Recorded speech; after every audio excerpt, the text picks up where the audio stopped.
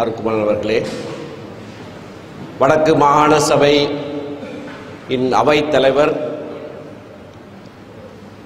மாநகர சபை செயற்பாட்டிலே நீண்ட கால அனுபவம் கொண்ட அண்ணன் சி.வி.கே. சிவஞானம் அவர்களே,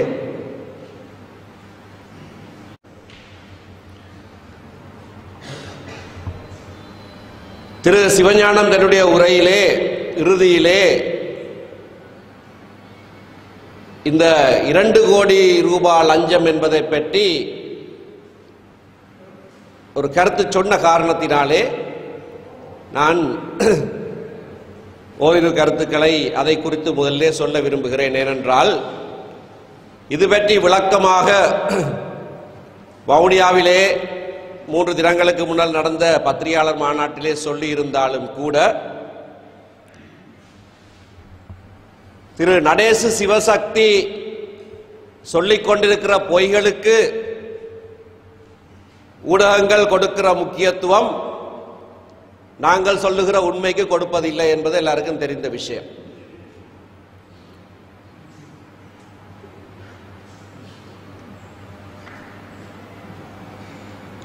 லஞ்சம் என்பதற்கு சில பத்திரிகைகள் வரைவிலக்கணம் எல்லாம் எழுதி காட்டுகிறார்கள். அது எங்களுக்கு தெரியாத விஷயம் இல்லை. லஞ்சம் என்றால் என்னன்னு சட்டத்தில் வரைவிலக்கணம் இருக்குது. நிதி ஒதுக்கீடு செய்வதும் ஒதுக்கீடு செய்யப்படுகிற நிதி எப்படியாக உபயோகப்படுத்தப்பட வேண்டும் என்று மக்கள் பிரதிநிதிகளை கேட்பதும் லஞ்சம் என்று எவராவது புத்தியுள்ள மனுஷன் சொல்லுவானா?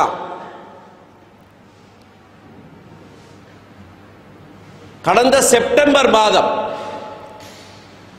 இந்த விசேஷ நிதி ஒதுக்கீடுக்கான சுற்று நிருபங்கள் அனுப்பப்பட்டன. கடந்த செப்டம்பர் மாதம் வரவு செலவு திட்டத்திலே வாக்களித்தது டிசம்பர் மாதம்.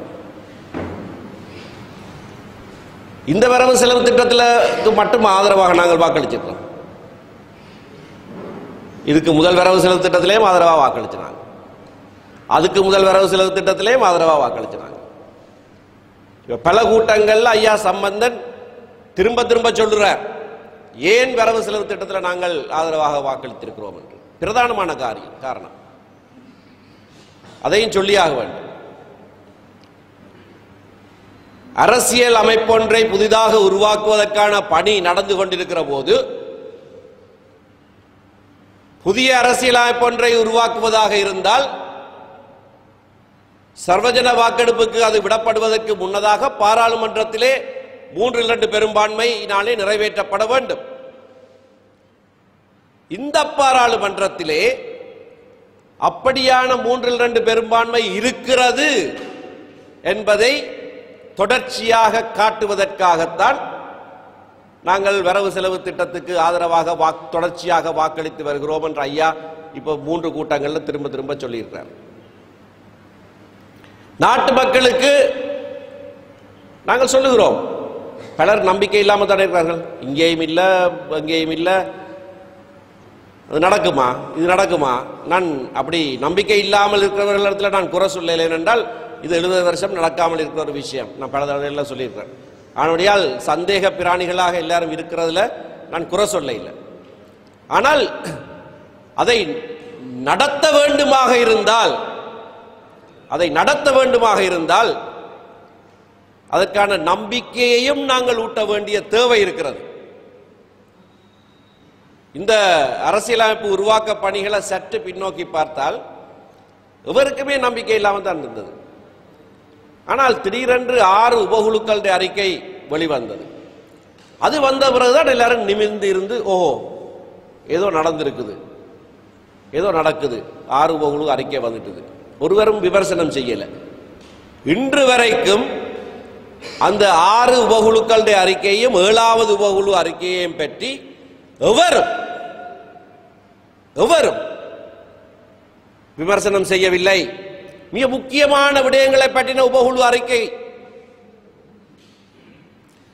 அதிகார பகிர்வை பற்றி மட்டும் 2 உபகுழுக்கள், அந்த முதல் 6 உபகுழுக்கள் ஒன்று, பிறகு 7வதாக வழிநடத்தல் குழுவே நியமித்த 3 பேர் கொண்ட ஒரு உபகுழு. அதிலே மஹிந்த ராஜபக்ச கட்சியைச் சேர்ந்த பிரசன்ன ரணதுங்க ஒரு உறுப்பினர். அதனுடைய பிரதானமான பொருள் மத்திக்கும் மாகாணத்துக்குமான உறவு. அதற்கு முன்னர் இருந்த 6 உபகுழுக்கள் ஒரு குழு நண்பன் சித்தார்த்தன் தலைவராக இயங்கினது. அது மத்திக்கும் சுற்றயலுக்கும் ஆன உறவு. சுற்றயல் பெரிஃபரி. அது மத்தி, மாகாணம், உள்ளூராட்சி, இந்த 3ஐயும் சேர்த்து இருக்கிற விடயங்களை பற்றி ஒரு உபகுழு அறிக்கை இருக்கிறது. விசேடமாக அதிகார பகிர்வு அப்படியாக 3 மட்டங்களில் செய்யப்படலாம். ஆனால் இந்த 7வது உபகுழு அறிக்கை மத்திக்கும் மாகாண சபை என்று சொல்லப்பட்டிருக்கிறது. மத்திய அரசாங்கத்துக்கும் மாகாண சபைக்கும் இடையிலான உறவு பற்றின ஒரு உபகுழு அறிக்கை. சுசில் பிரேமஜாந்த SLFP சேர்ந்த முக்கியமான அமைச்சர், பிரசன்ன ரணதுங்க பொது எதிரணியினுடைய மிக முக்கியமான ஒரு உறுப்பினர், முன்னாள் மேல் மாகாண முதலமைச்சர், வைத்திய கலாநிதி விஜயமான அம்மையார் UNPயை சேர்ந்தவர், கேகால மாவட்டத்தை சேர்ந்தவர். இந்த 3 அவர்கள் ஒரு உபகுழுக்கு அறிக்கையை கொடுத்திருக்கிறார்கள். இந்த அதிகார பகிர்வை பற்றி, சமஷ்டியை பற்றி, ஒற்றையாட்சியா சமஷ்டியாண்டு இந்த 2 வரிசையில வச்சு கேள்விக்கு மேல கேள்வி கணைகளை தொடுக்கிற எவருமே இந்த 7வது உபகுழு அறிக்கையில் என்ன சொல்லப்பட்டிருக்கிறது என்பது துப்புரவாக தெரியாது. சரி, அதைத்தான் ஒரு பக்கத்தில் வைங்கோ. அண்ணன் சித்தார்த்தன் தலைமையில் சொல்லப்பட்டிருக்கிற அதிகார பகிர்வு சம்பந்தமான விஷயத்தை எதுவுமே சொல்றது இல்லை. சரி, அதையும் ஒரு பக்கம் வைத்தாலும் இந்த இடைக்கால அறிக்கையில அதிகார பகிர்வு கோட்பாடுகள் போடப்பட்டிருக்கு.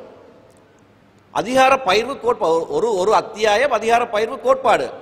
அதை பற்றியும் நான் இன்னும் ஒரு விமர்சனத்தையும் காணல. அங்க 1-2 ஏதோ வரும், ஏதோ நூதனம் படிப்பார்கள், அப்படி இருக்கு. கோட்பாடுகள் விவரமாக எழுதி இருக்கு. எந்த தெளிவாக இருக்க வேண்டும், அதிகாரங்கள் தெளிவாக பயிர வேண்டும் என்ற ஒரு கோட்பாடு இருக்கு. அதிகாரங்கள் தெளிவாக பயிர வேண்டும் என்று சொன்னால் கருத்து என்ன? இன்றைக்கு இருக்கிறது மத்திக்கு இருக்கா மாகாணத்துக்கு இருக்கான்னு தெரியாமல் மாகாணத்துக்கு இருக்கிறத மத்தி பறிக்கிறது, அப்படி இருக்கக்கூடாது என்று இருக்கிறது ஒரு கோட்பாடு. பிரின்சிபிள் ஆஃப் சப்சிடியாரிட்டி, அதுக்கு தமிழ் என்ன சொல்லியிருக்கிறார்களோ தெரியாது. சப்சிடியாரிட்டி என்று சொன்னால் அடிமட்டத்திலே செய்யப்பட வேண்டியது ஒரு குறித்த விடயம் அடிமட்டத்திலே செய்ய கூடுமாக இருந்தால் அந்த அடிமட்டத்தில் தான் செய்ய வேண்டும். அங்க செய்ய முடியாதுதான் அடுத்த மட்டத்தில் செய்யப்பட வேண்டும். அங்கேயும் செய்ய முடியாவிட்டால் தான் அதிகூடிய 3வது மட்டத்தில் செய்ய வேண்டும்.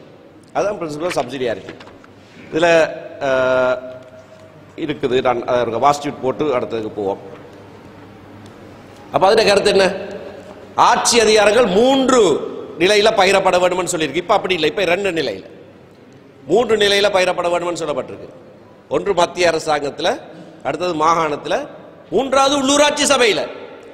எங்களுக்கு மிக முக்கியமான இந்த தேர்தலில் உள்ளூராட்சி சபைகளுக்கான தேர்தல் நடக்குது.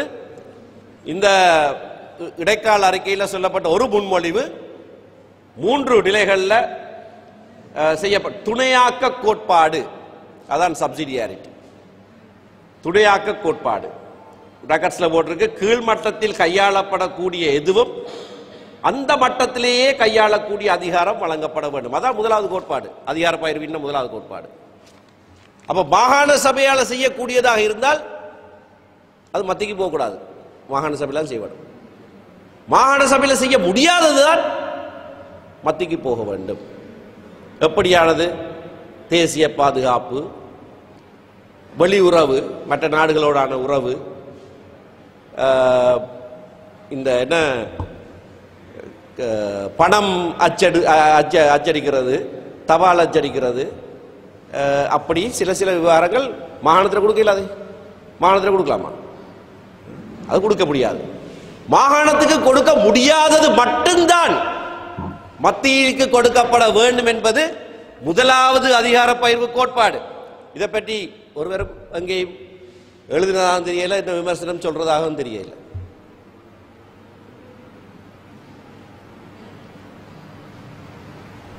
அதுக்கு மேலாகத்தான் எல்லாரும் என்ன ஒரே ஒரு விஷயத்தை தான் பார்த்து கொண்டிருக்கிறது.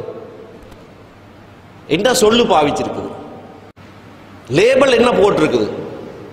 நாங்கள் தெளிவாக ஆரம்பத்திலேருந்தே தேர்தலுக்கு முதல்ல இருந்தே சொல்லிக் கொண்டிருக்கோம், லேபிள் பிரச்சனை இல்லை, எங்களுக்கு லேபிள் வேண்டாம், உள்ளடக்கம் முக்கியம்.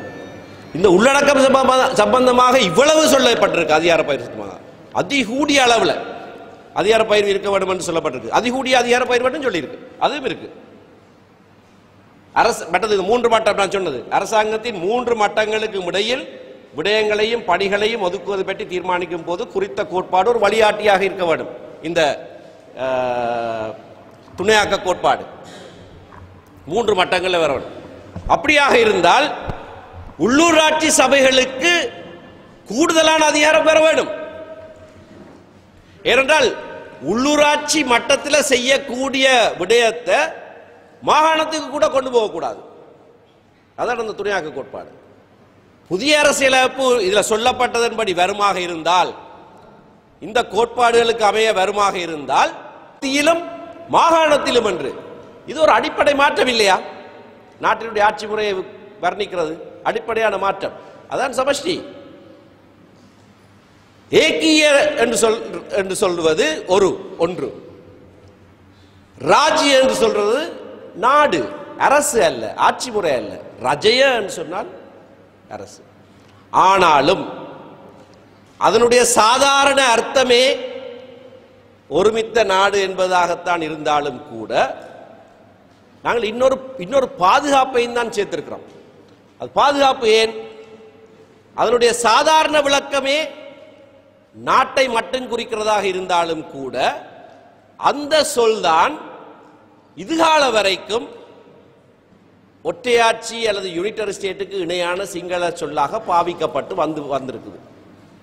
ஆனபடியினால அதற்கு அந்த அர்த்தமும் இப்பொழுது சேர்ந்திருக்கலாம் என்ற சந்தேகத்தால தான் அந்த சந்தேகத்தை நிவர்த்தி செய்வதற்காக அதனுடைய வரைவிலக்கணமும் எழுதப்பட வேண்டும் என்ற அந்த வரைவிலக்கணத்தில் அது நாட்டை குறிக்கிற சொல் மட்டுமென்று தான் எழுதப்பட்டிருக்கு, ஆட்சி முறையை குறிக்கிற சொல் அல்ல. அதுவும் சொல்லப்பட இல்லை. இதுலேயும் பலருக்கு குழப்பம். எங்களுடைய பாராளுமன்ற உறுப்பினர்கள் பலருக்கு அதில் குழப்பம் இருக்கு. ஏக்கிய ராஜ்யக்கு வரைவிலக்கணம் எழுத இல்லை. ஏக்கிய ராஜ்ய ஒப்ளிக் ஒருமித்த நாடு 4 சொற்கள் இருக்கு இந்த சொற்றொடர்ல. 4 சொற்கள் இருக்கு இந்த சொற்றொடர்ல. அந்த 4 சொற்களுக்குமான சேர்ந்து வார அந்த சொற்றொடருக்கு ஒரு வரைவிலக்கணம் எழுதப்பட்டிருக்கு. அரசியலமைப்பு சட்டத்தில் வரைவிலக்கணம் எழுதினால் அதான் வரைவிலக்கணம். வேற வரைவிலக்கணம் இருக்க முடியாது. நான் அன்றைக்கு ஒரு பொதுக்கூட்டத்தில் யாரோ சொல்லியிருக்காங்க, சுமந்திரன் சொல்றார் பச்சையை நீலம் என்று எழுதியிருக்காண்டு, பச்சையை போட்டு இது நீலம் என்று எழுதினா அது நீலம் தான். இந்த இப்போ இருக்கிற அரசியலமைப்பு சட்டத்தில் பப்ளிக் சர்வெண்ட்டுக்கு, பப்ளிக் ஆஃபீஸருக்கு ஒரு டெஃபினிஷன் இருக்கு. தமிழில் பார்த்தா பகிரங்க உத்தியோகத்தர்னு எழுதியிருக்கு. பகிரங்க பொது சேவரன் இருக்க வேணும். ஆனால் தமிழில் பகிரங்கன்னு தான் இருக்கு, பகிரங்க உத்தியோகத்தரன் இருக்கு. சரி, நான் எல்லாருக்கும் தெரிஞ்ச விஷயம் தானே பப்ளிக் ஆஃபீஸர். பப்ளிக் ஆஃபீஸர் என்றால் யார்? நீங்க சொல்லுங்க பாப்போம், யாருன்னு சொல்லுங்க பாப்போம். பப்ளிக் ஆஃபீஸர் என்றால் யார்? சாதாரணமாக பப்ளிக் ஆஃபீஸர் என்றால் நாங்கள் யாரை சொல்றது? பப்ளிக் ஆஃபீஸர் இல்ல, பப்ளிக் சர்வெண்ட், அரச ஊழியர். சரி, அரச ஊழியர் என்று சொல்லித்தான் நாங்கள் சாதாரணமாக பார்க்கிறோம். அரச ஊழியர்னா நாங்கள் யாரை சொல்றது? நான் சில ஆட்கள் சொல்லி கேட்கிறேன், அவையில் அரசு ஊழியரா இல்லையாண்டு.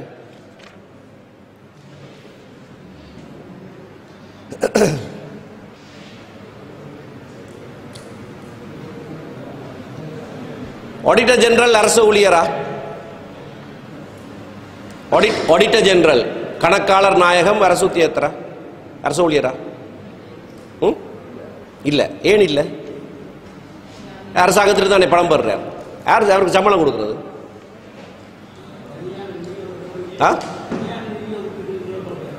சரி, அதுக்காக இல்ல. இந்த வரைவிலக்கத்தில் சொல்லி இருக்கு அவர் அரசு ஊழியர் இல்லை என்று.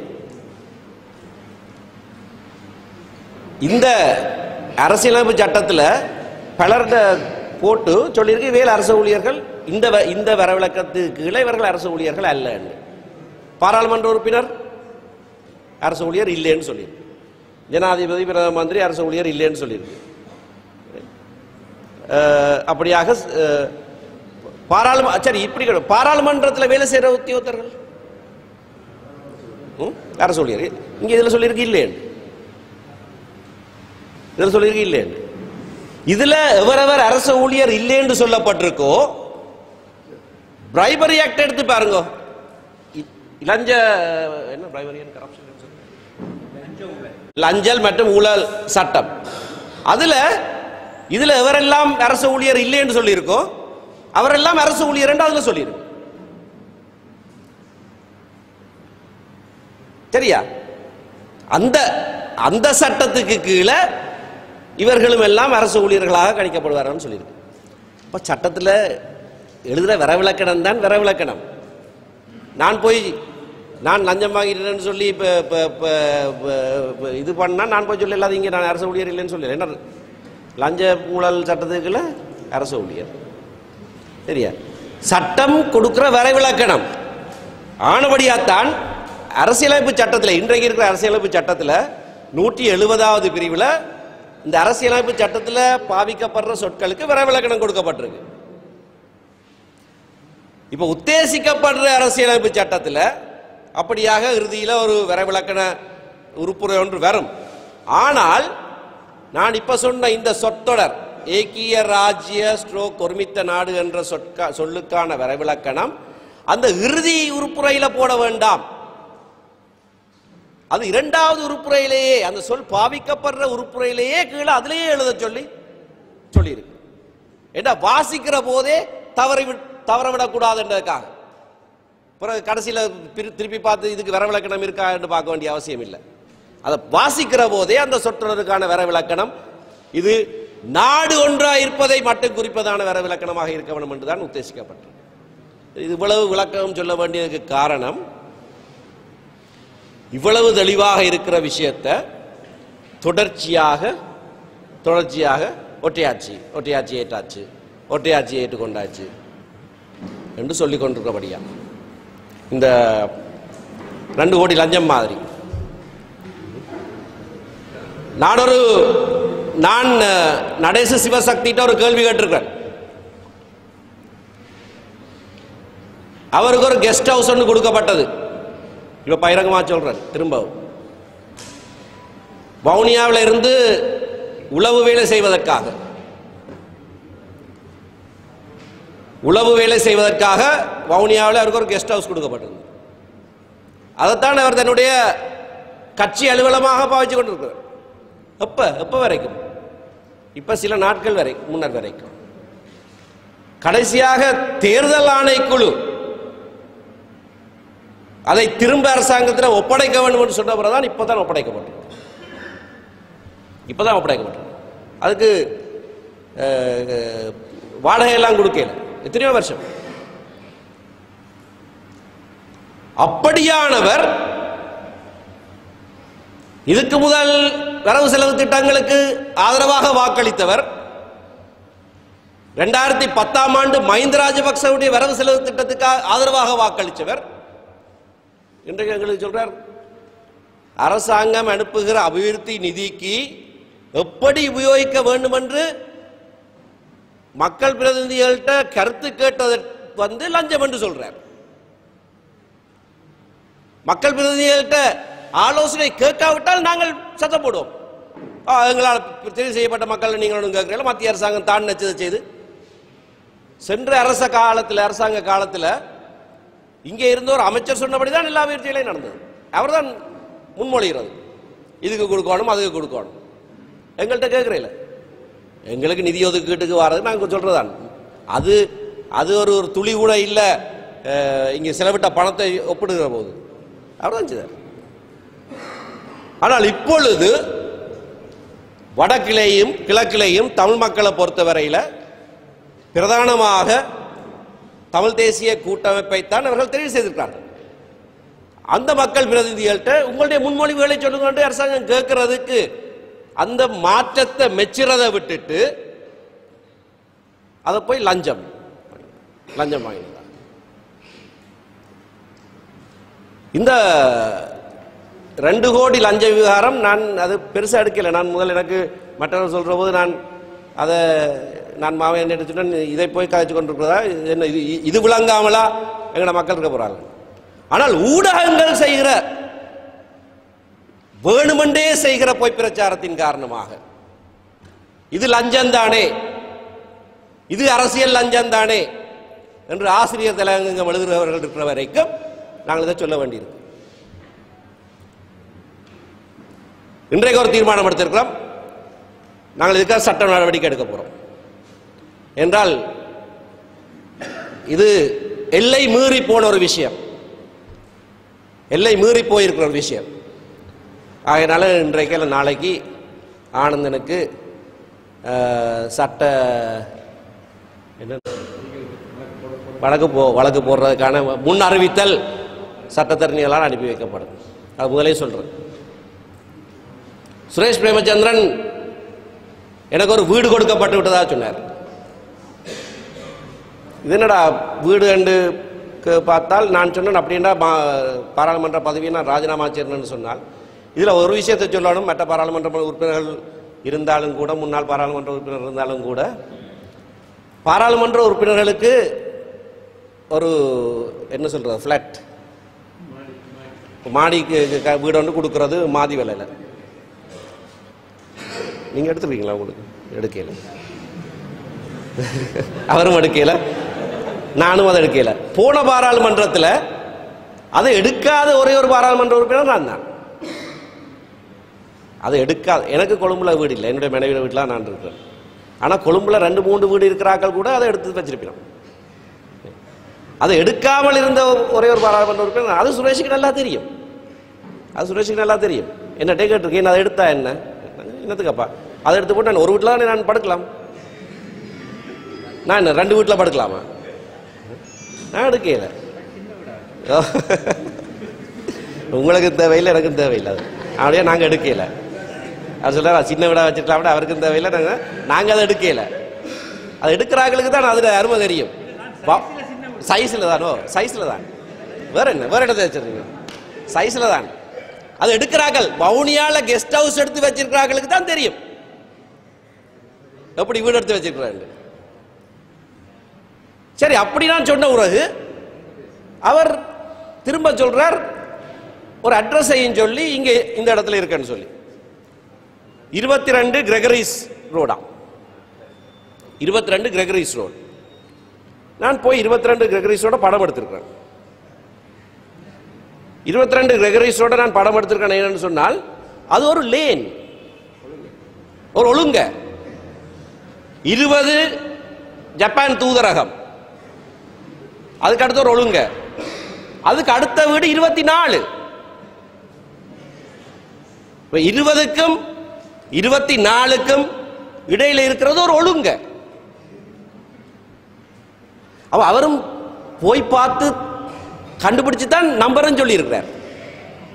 ஏன்னா ஒரு இருக்கிற வீட்டை சொல்லிட்டால் பிறகு அதை ஆட்ட வீடு நான் டீல் எடுத்து காட்டிட்டாலும் உண்டு. இல்லாத ஒன்று அங்கே வீடே இல்லை, வீடே இல்லை. இங்கே இருக்கு, பெரிய படம் இருக்கு. ஜப்பான் நீங்க வேணா போய் கிரெகரிஸோட பார்க்கலாம். ஜப்பான் தூதரகம் இருக்கு 20, நம்பர் 20. அதுக்கப்புறம் ஒரு சின்ன ஒழுங்க, அதுக்கு அடுத்தது 24. அப்ப 22 ஒழுங்க.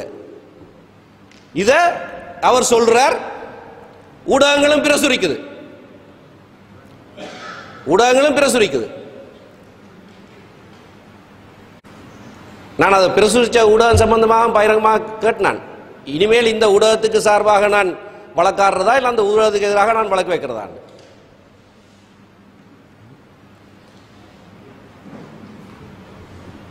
நகைப்புக்குரிய விஷயங்களை பற்றி அவர்கள் சொல்ற இந்த குற்றச்சாட்டில் இது நகைப்புக்குரியதானே நாங்களும் விட்டு கொண்டிருக்க அவர்கள் எங்கட தலையில மேல ஏறி இருந்து மிளகாய் அரைச்சு கொண்டிருக்கணும். இப்ப அவையில் அரைக்கிற மிளகாய ஊடகங்களும் நல்லா ருசி பார்த்து கொண்டிருக்குது.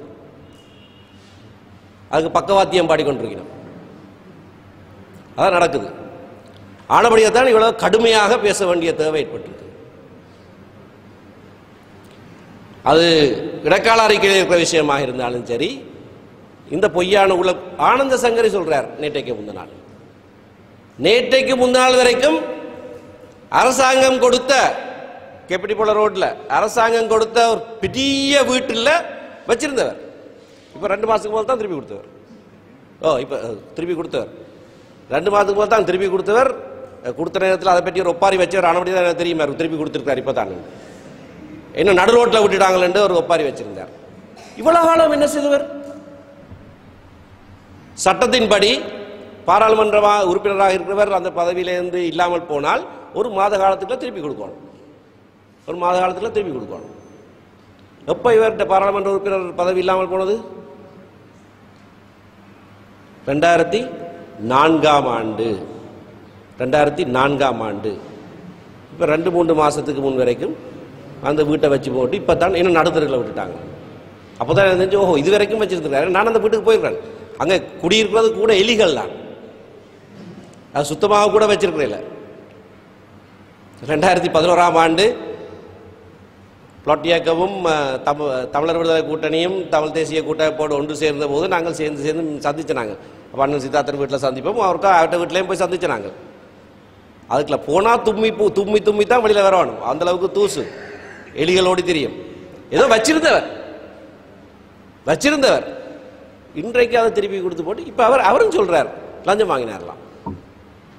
யார் என்ன சொல்றதுக்கு ஒரு அர்ஹதை இல்லாத நிலைமையில இன்றைக்கு நாங்க இருக்கிறோம்.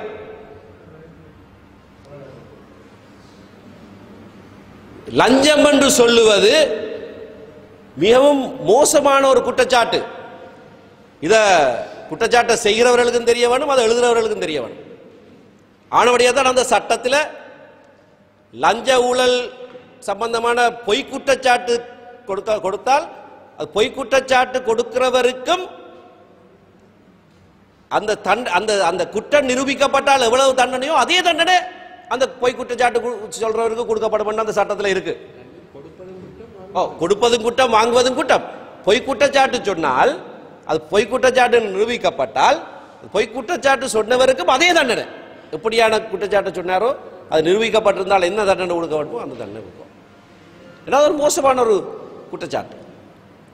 பொறுப்பில்லாமல், சரி அவங்களுக்கு தான் பொறுப்பு இல்லை, அதோட விடுவோம். நெடுக ஊடகங்களை சொல்லி கொண்டு வந்தா அப்புறம் சிரிப்பாய்ந்தார், அது செய்தார், இது செய்தார் எழுதி கொண்டிருப்பீங்க.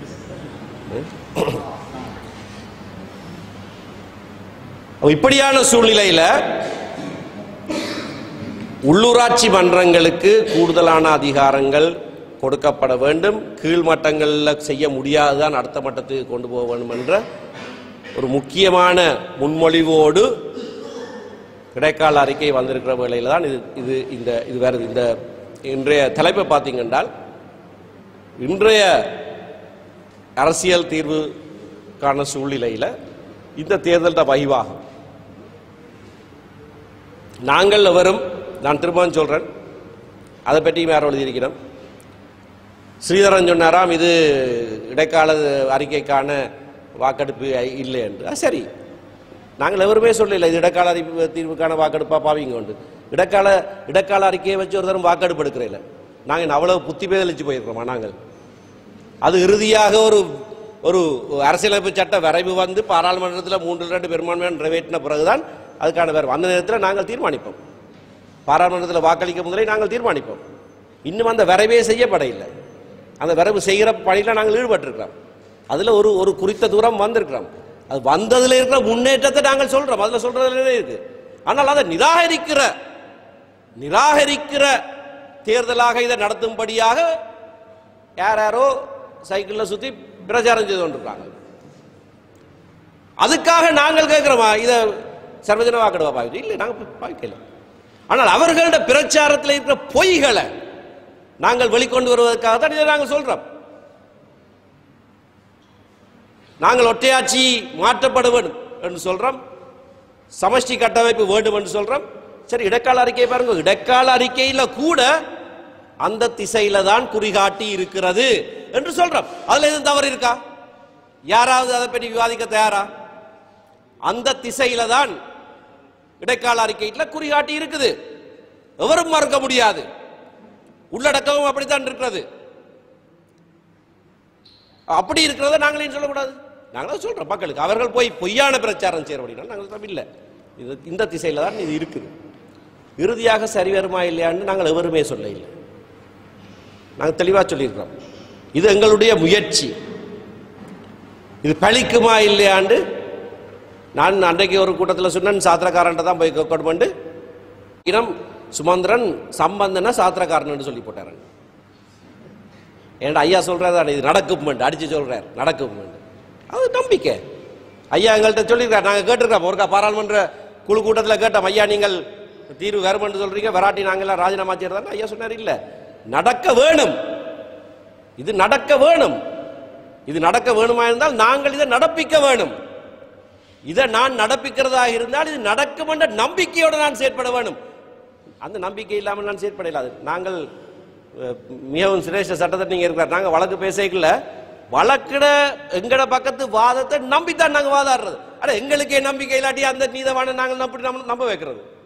எங்களுக்கே நம்பிக்கை இல்லாட்டி முதல்ல எங்கள்ட பக்கத்து வாதத்துகளில் நம்பிக்கை இருக்க வேணும்.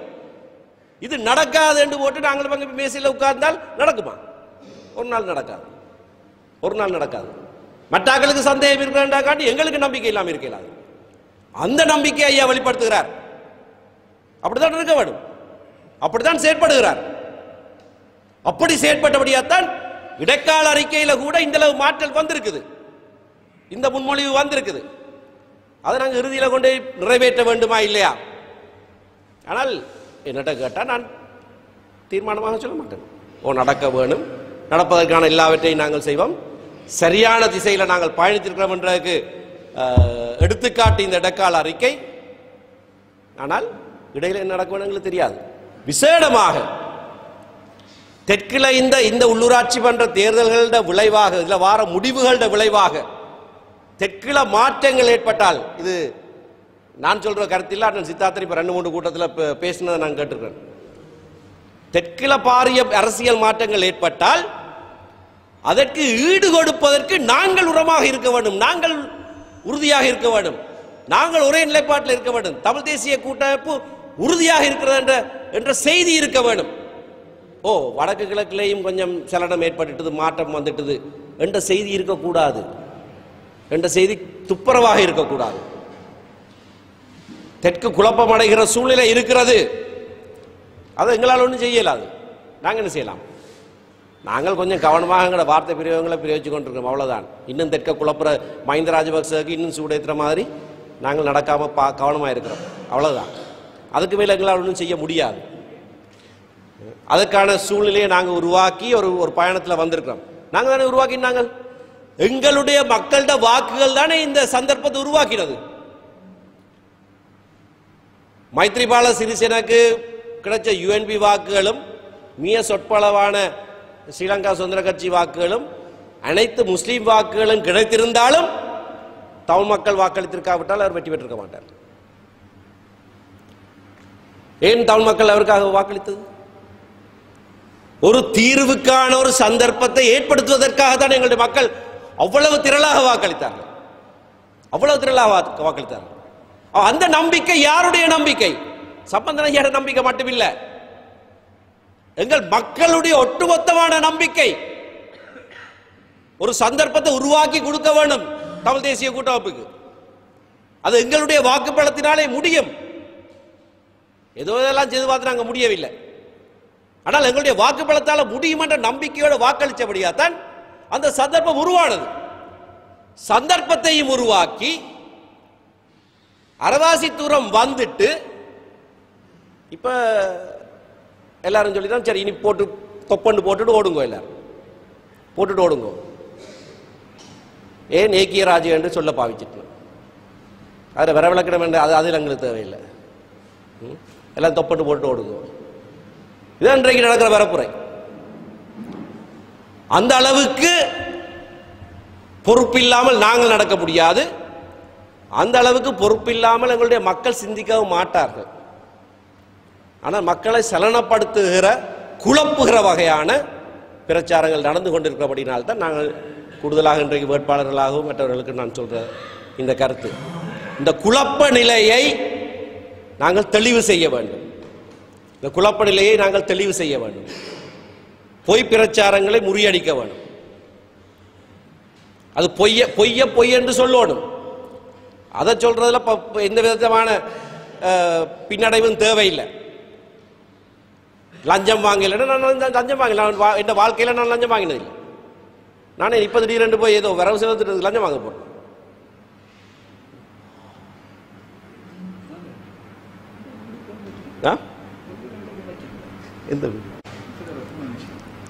சரி, ஒரு திருத்தம் நான் சொன்னதில்ல. சங்கரி இன்னும் அந்த வீடு வச்சிருக்கிறாராம். கிட்டடியில் நான் பார்த்தேன், ஏதோ ஒப்பாரு சொல்லியிருந்தார், என்ன நடு ரோட்டில் விட்டுட்டாங்க, நானே நம்ம வீட்டை விட்டு திறத்திட்டாங்களாங்க. அப்போ இன்னும் வச்சிருக்கிறாராம். ஆனால் இவங்களெல்லாம் என்னுடைய உரித்து அங்கே ஒரு மாடி வீட்டு எடுத்து வைக்கிறதுக்கு பாராளுமன்ற உறுப்பினருக்கு இருக்குது. அதை எடுக்காமல் இருக்கிற எங்களை பார்த்து, உரித்த எடுக்காமல் இருக்கிற எங்களை பார்த்து, உரித்தே இல்லாமல் 14 வருஷம் வீட்டை வச்சிருக்கிற மனுஷன் எங்களை பார்த்து குற்றச்சாட்டு. சரி, அது இதுக்காக நாங்கள் புலம்பிக் கொண்டிருக்க வேண்டிய அவசியம் இல்லை. நான் ரோட்டில் விட்டாங்களா நாங்கள் சொல்ல வேண்டிய அவசியம் இல்லை. ஆனால் உங்களுக்கு உண்மை தெரிய வேணும். நாங்கள் ஆகலும் சஞ்சலப்பட்டு இதுக்கெல்லாம் போய் வழக்கு வைக்க வேண்டிய அவசியம் எல்லாம் இல்லை. ஆனால் இந்த 2 கோடி ரூபாய் விஷயத்தை ஒழுங்காக ஊடகங்கள் கையாண்டு இருந்தால் நாங்கள் இந்த சட்ட நடவடிக்கை எடுக்க வேண்டிய தேவை வந்திருக்காது. ஊடகங்களும் விஷமத்தனமாக வேணுமென்றே இந்த பொய் பரப்புரையை தொடர்ச்சியாக பரப்பிக் கொண்டிருக்கிற காரணத்தினாலும், தாங்களும் அதுக்கு வெல் சேர்க்கிற மாதிரி எழுதி கொண்டிருக்கிற காரணத்தினாலும் தான் மிக துரதிருஷ்டவசமாக நாங்கள் சட்ட நடவடிக்கைக்கு போயிருக்கிறோம். முதலாவது கட்டம் சிவசக்தி, நடேசு சிவசக்திக்கு எதிரான சட்ட நடவடிக்கை. ஆனால் பிரசுரிக்கிறவர்களுக்கு எதிராகவும் சட்ட நடவடிக்கை எடுக்கலாம் என்ற சட்ட அறிவு எங்களுக்கு இருக்குது, இல்லாமல் போக இல்லை.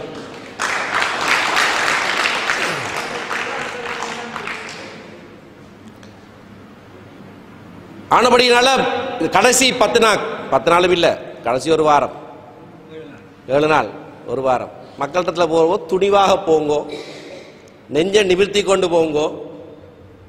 உங்களோட பாராளுமன்ற உறுப்பினர்கள் எவராவது லஞ்சம் வாங்கல, ஒன்றும் வாங்கல, முறைகேடா நடக்கவும் இல்லை. பழைய உள்ளூராட்சி சபையில் பாருங்க, யாழ்ப்பாணத்தில் எந்தெந்த உள்ளூராட்சி சபைகள் ஊழலுக்காக கலைக்கப்பட்டது சிந்தித்து பாருங்க. வெளியாமம் கிழக்கு, கோப்பாய், எந்த கட்சியை சேர்ந்தவர் அதில் தலைவராக இருந்தவர்? EPRLF. வல்வட்டித்துறை நகரசபை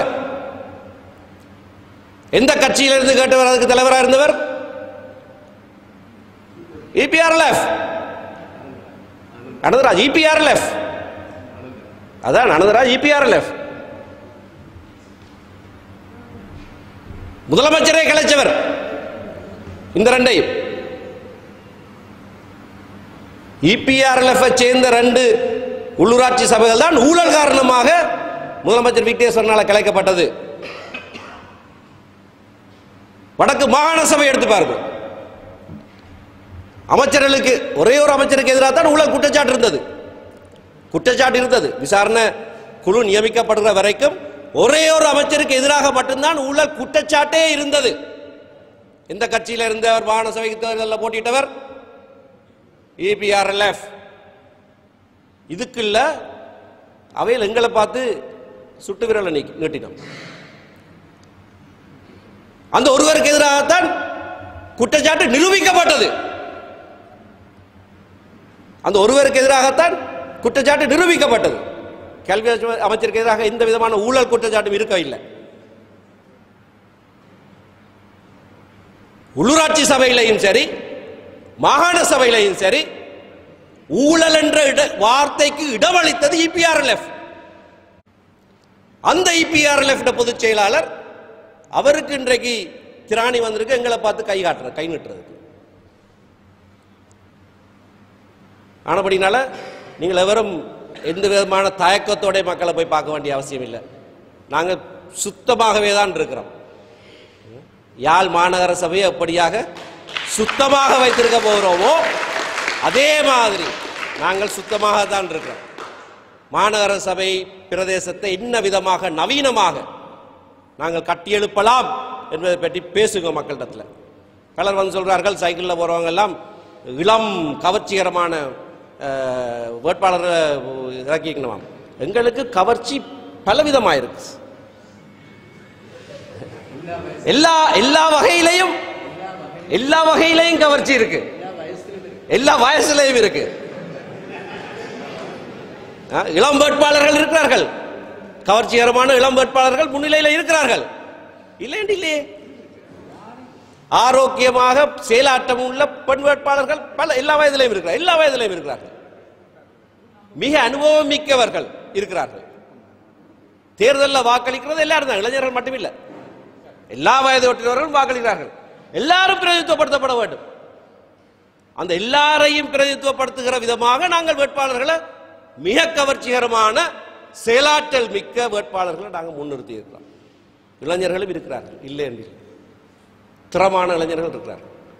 ஆகையினால நீங்கள் பயமில்லாமல் இந்த டீம் இந்த என்ன சொல்றது இந்த படை உள்ளூராட்சி வேட்பாளர் படை அப்படியே மக்கள் முன்னால போங்கோ, எந்தவித தயக்கம் இல்லாமல் வாக்கு கேளுங்கோ.